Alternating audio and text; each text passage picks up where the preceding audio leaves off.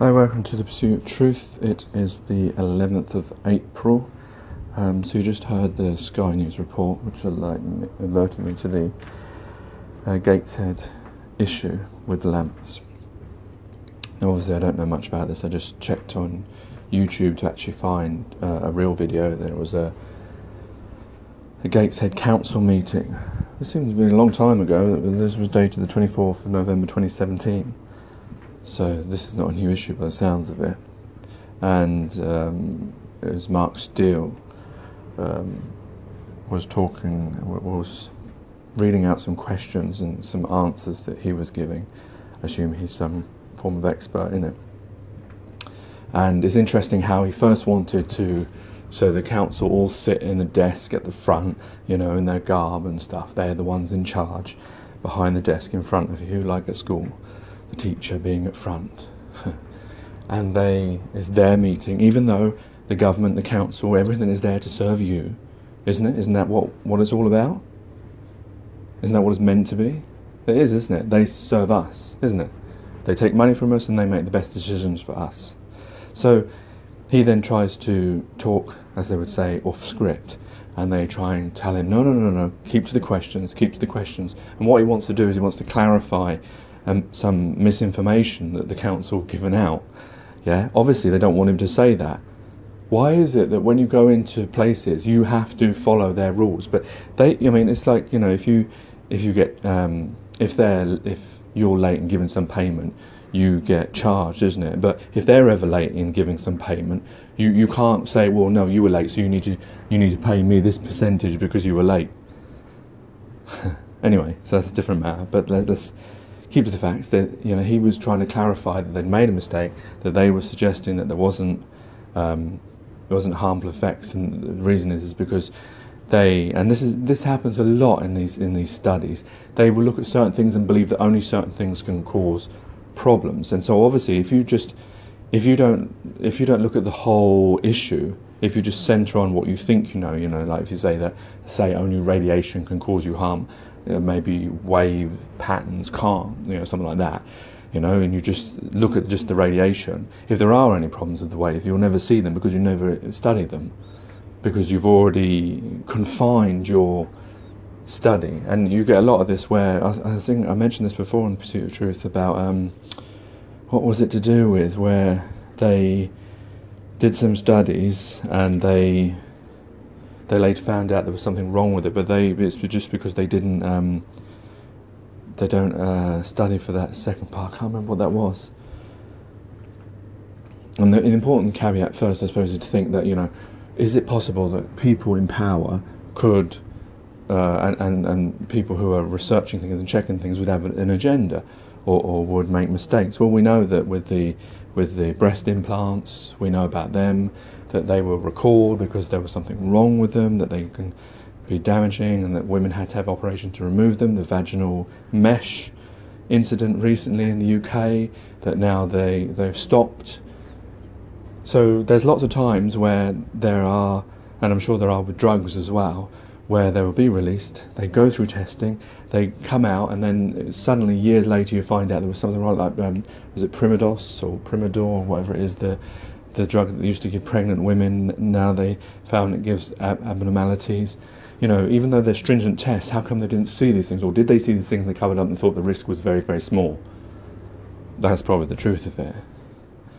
So we know that there are, and this is just the ones I know of, I'm sure there's loads more things where they've released things to the public, maintaining health and safety, and yet somehow, despite that, there seems to be problems with them, and then they're recalled and stopped, and they have to pay lawsuits and etc. This goes on with cars, it goes on with all sorts of things. Maybe it's a human errors, or part of our, that we're not computers, so we make mistakes.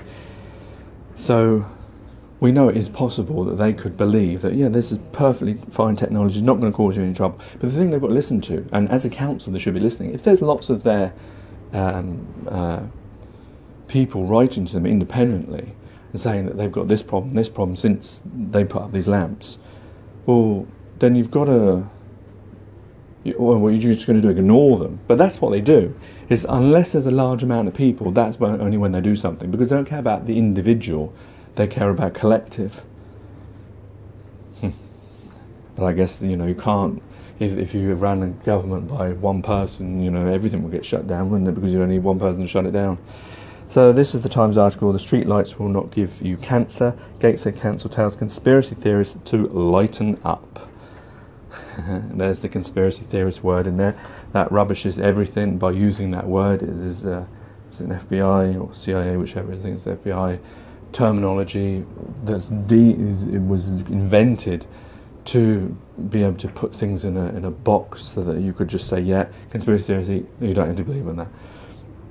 And it goes, secret government transmitters attached as street lights are causing cancer, including nosebleeds and miscarriages, killing birds and insects, or so the conspiracy theorists claim.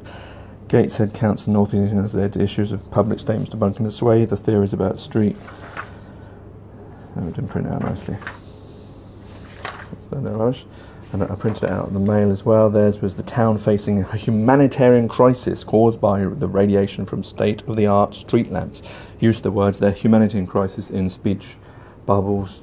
I assume that they interviewed someone and they called it humanitarian crisis. Obviously it's not humanitarian crisis because we use that terminology when we're talking about, millions of people getting killed. The thing is it's easy for journalists to do this. You interview 10 people, you find the one who's a little bit more crazier than the others, and you use their words over the ones that sound more sensible, so therefore you can easily just, people who read it can read into that conspiracy bubble and say, yeah, crazy people. But you see how they use the word humanitarian crisis versed with state-of-the-art lamp. State-of-the-art, the word used to suggest something that is, up-to-date, modern, trustworthy. Residents have endured insomnia, nosebleeds and even stillbirths, scientists claim. Mark Steele is aware of 3 women who lost babies since the lights were installed. Radiation given off by state-of-the-art street lamps is wreaking havoc on residents of Gateshead. According to the local scientist Mark Steele, 58 people living in the area experience symptoms of insomnia, nosebleeds, and several women have endured the horrors of stillbirths since the introduction of LED lamps that emit 5G radiation. And then it goes on. And that one's not seems a bit better. It does have a bit more fact on it. It doesn't seem to be poo-pooing as much, despite the title. The Metro, as nobody believes Gateshead Council smokescreen denial about 5G in their streetlights, smokescreen in speech bubbles. Get your tinfoil hat on, people. There again, straight away with an insult, with ridicule. Can we really believe Gateshead Council when they claim they have not installed 5G in their street lamps?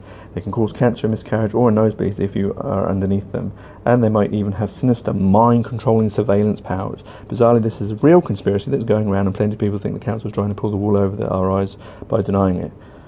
Warnings are going around on social media that the new LED lights kill birds and insects, and they've been fitted with 5G as part of a government trial. Gateshead Council released an official statement denying it. Gateshead Council does not use 5G technology in any of its street lamps or in any other capacity. It has never done so. The street lamp lights in Gateshead will not give you cancer. The street lamps will not induce miscarriage in pregnant women, etc., etc., etc.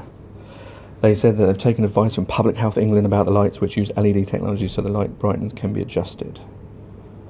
We are aware of, the statement reads, we are aware that certain individuals are frightening local people with false stories about the streetlights in Gateshead, despite the fact that we and others have told them repeatedly that their allegations are entirely false. So Mark Steele, who's a scientist, and he's countering that story. Obviously Gateshead Council have got a vested interest in saying that it's not going to cause any problems, because even if they did know it might cause some little problems. Like, there are, when they do research, especially like into medication, they do trials, and you've read a packet of medicine, haven't you, where it has like the risk of things that can happen to you. It has 1 in 500, 1 in 100, rare, all that kind of stuff. No medicine is given out to the population that will not have an effect on somebody. That's just how it is. So for them to have a blanket sort of, 100%, there's no such thing as 100%. Even a paracetamol, you can give it to someone, it might kill them. Well, maybe not kill them, that seems a bit extreme. See, I'm going into the same story that they're doing, but you know what I mean. There are, some people will take a medication. That's why they do these trials, and that's where they get that data from. They do a trial with 100 people, some take placebo, some take the actual tablet, they try it on them, and they will see, oh, this person, he felt sick. This person, oh, he had Stephen Johnson syndrome. This person, he had, whatever. And then they'll list that on the packet, and then they can sell it, as long as, I assume, that the majority of their trials, they get a certain percentage where it doesn't have all these side effects. So obviously there may be a trial where they've done this and they found out that, well, there is a 5% chance that it can do these things, but there's only 5% chance, so we're not going to mention that. It's safe, 100%, it's safe, it will not give you cancer. Considering we don't know what causes cancer, how can they say that?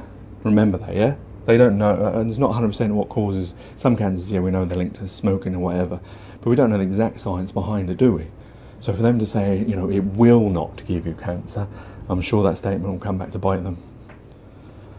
And the fact is, also on YouTube I found Professor Powell, so he's a physicist, a geneticist and a cell biologist, and he was giving a talk at school about 5G and remember, he's a geneticist and a biologist and a physicist, and see, he has research that shows that 5G and cause radiation waves, and that they do have effects.